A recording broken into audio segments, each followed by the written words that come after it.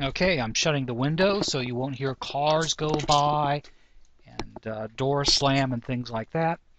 I've been looking at how you've been working on your papers, and I want to try to provide you as much help as possible. So I'm going to try a different approach, and hopefully this will help some of you. And what you're having problem with is identifying a research topic and not a content-based term paper topic.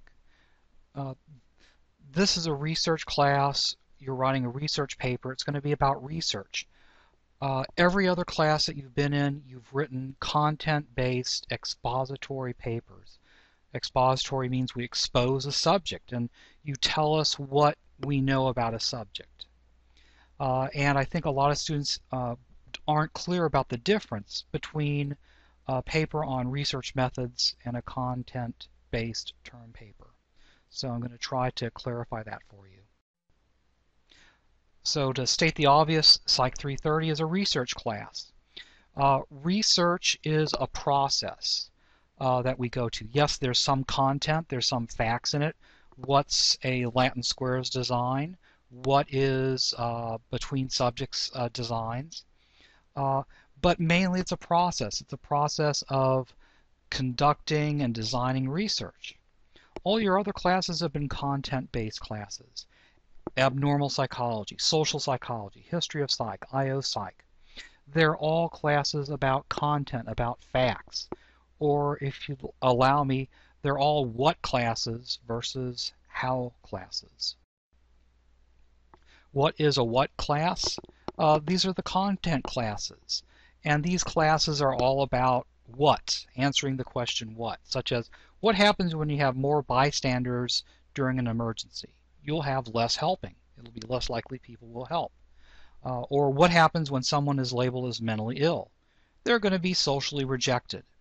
So these questions that start out, what happens if, or what happens when you have this, these are the what questions. And in abnormal psych, social psych, they're all these what classes where you're interested in content, in facts.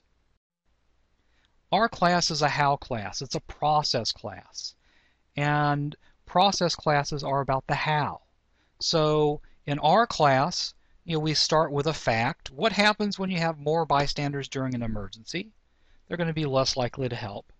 But then our class steps in and says, but how do we know this? How do we know that the more bystanders you have during an emergency, they're going to be less likely to help? Another example, what happens when someone is labeled as mentally ill? They're going to be socially rejected. But how do we know this? How do we know that when you're labeled mentally ill, you're going to be rejected socially?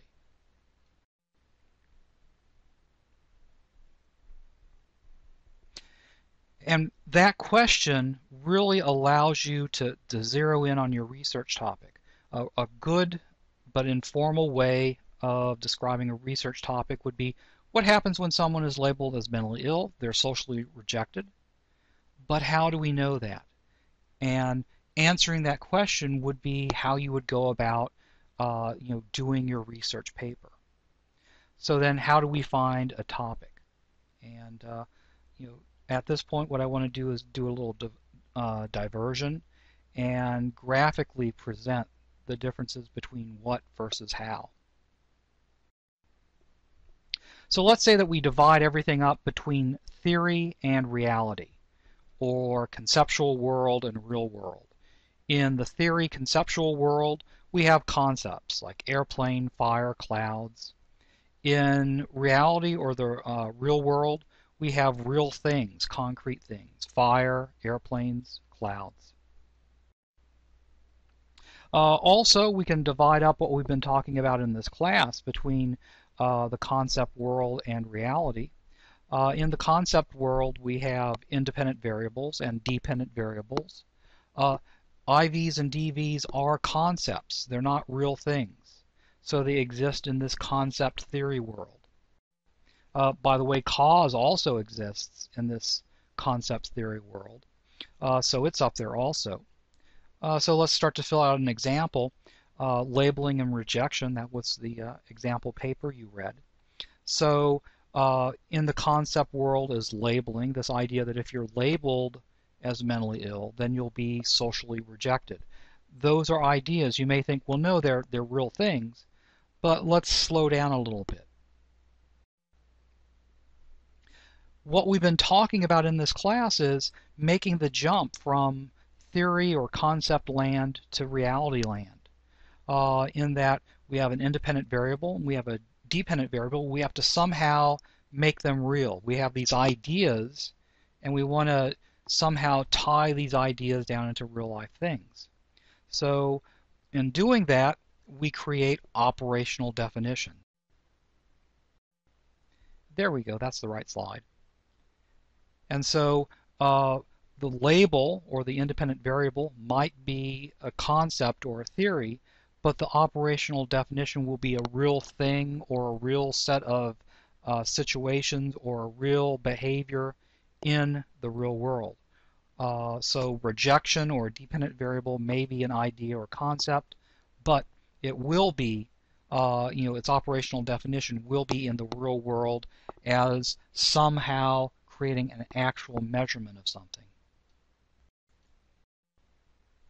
But of course, there could be other operational definitions of our IVs and DVs, and we've seen examples of that. For example, another operational definition of label is that the participant overhears a confederate talking about being in psychotherapy for 6 months. And so now we're operationalizing being labeled as mentally ill as not, number one, being in a mental hospital, but being in psychotherapy. And number two, you're not reading about it in a dossier that the researcher gave you, but you're accidentally, quote unquote, hearing it. And those are two important changes. And then we can talk about other operational definitions of rejection, such as after you learn about your partner, you're told to go wait in the waiting room with your partner, and your partner sitting in the chair that's up against the wall on the left, and there's 7 seats empty. Where do you sit? Do you sit right next to your partner, or do you sit 4 seats away or 6 seats away? That would be another way of measuring rejection. And the important difference between those two is that, first off, one is on a piece of paper and one is an actual behavior. And the other difference is, whereas if you're a subject in the experiment and you're filling out a questionnaire, you certainly know that the researcher has set up this whole thing, this questionnaire. It just didn't happen. But you're really not aware, if you go into the waiting room, that this is really the experiment. You think that the experiment really hasn't begun yet. So you see there's two different, very important differences between just these two operational definitions. Now let's get back to what and how. When we talk about the things in the concept world, labeling causes rejection. What happens when somebody's labeled? They're socially rejected. Those what questions are all existing more or less in the conceptual world. What happens when there's more bystanders to an accident? There's going to be less. They're going to be less likely to help. All those what questions really exist at the conceptual world. In the reality world, that's where you see the how questions. How do we know that labeling causes rejection? Well, we know it because we operationally defined label, and we operationally defined rejection, and we had an experiment, we got subjects, and we did the experiment. And that's how we know. Okay, and that's a how question. So getting more specific now, getting back to what you should be doing, the green cloud there, or maybe that's a green squashed out brain, I don't know, maybe that's more imaginative, you'll remember it more. You need to find and stick with one what question to really build your literature review around. And that may not be what the big literature reviews that you're reading in the published journals are doing, but for your case, to learn how to do it, that's what you need to do. And on the other hand, actually those big literature reviews, that's what they're kind of doing. Each one of those sections in a big literature review is about one what question. And so what you need to do is find a lot of articles, a handful of articles, at least 5 or 6 or 7 articles, experiments on the same what question. So let me reiterate, go back to the example paper on stigma. That paper was focused around one what question, the IV of labeling, the DV of rejection. And while it was focused on that what question, the meat of the paper was all about how questions. How do we know that labeling causes rejection? Now you think that would be a simple question with a simple answer. How do we know labeling causes rejection? Because the experiments tell us. Well, that's not as trustworthy as it seems, because it could be that an artifact is causing rejection and not labeling. What's an artifact? An artifact is an element of the research method that causes changes in the dependent variable. That is, when we see changes in the dependent variable between conditions, we want to conclude that the IV is causing it, but there could be something else causing it, an artifact. And so, for example, an example of an artifact, the operational definition of labeling causes rejection, not being labeled itself. That is, the way you chose to operationally define labeling, that method itself, that operational definition itself, is causing the person to be rejected, not the fact that they were in a mental hospital, not the fact that they're in psychotherapy, but the way that you set it up as a researcher.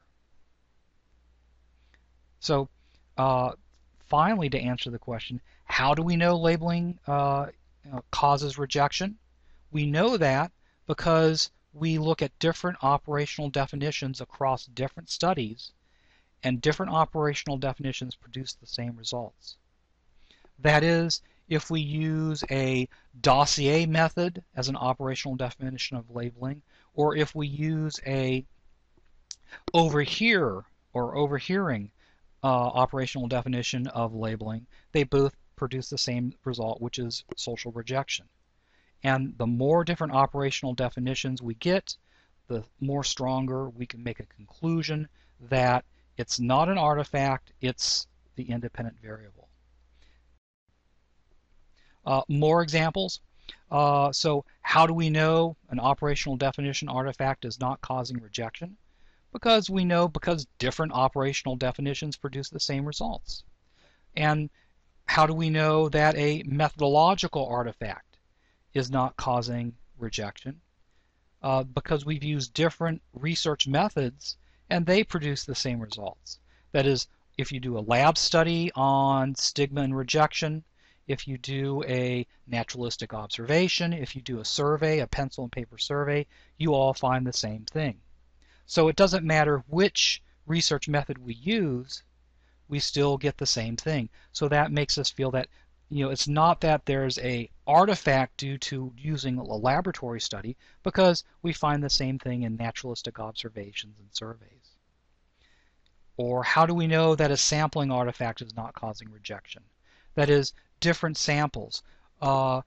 Is the sample that we're using, is that sample causing the person in our methodology to be rejected? And if we look at different experiments and they use different samples from different populations, then no, it's not a sampling artifact. So being labeled must be what's causing rejection.